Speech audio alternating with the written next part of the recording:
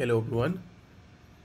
In our today's video, we will understand how you can generate barcodes using Books Plus. In order to do that, let's go to settings, scroll down, click on barcode settings. Over here, you can configure various options related to barcodes. You can choose the barcode type. It can be code 128 or EN8 or EN13. You can define the various options like height and width, top margin and left margin. You can then choose what details you want to print with the barcode, like company name, price tag, and product name. Along with this, you can also choose the direction, whether you want to print it on the top, right, left, or bottom of the barcode. You can define the X and the Y axis, the font size, and prefix if any.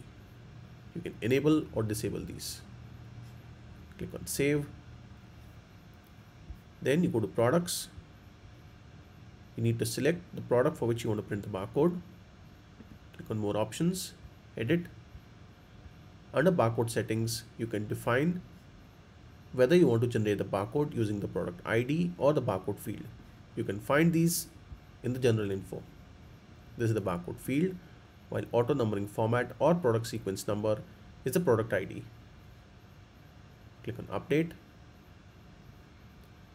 Again, click on more options, click on barcode scanner. You can define how many barcodes you want to print for this product.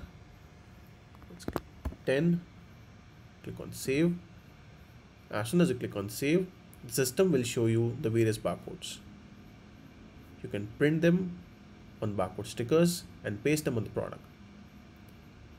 Please do try this and share your feedback with us on care@deskera.com.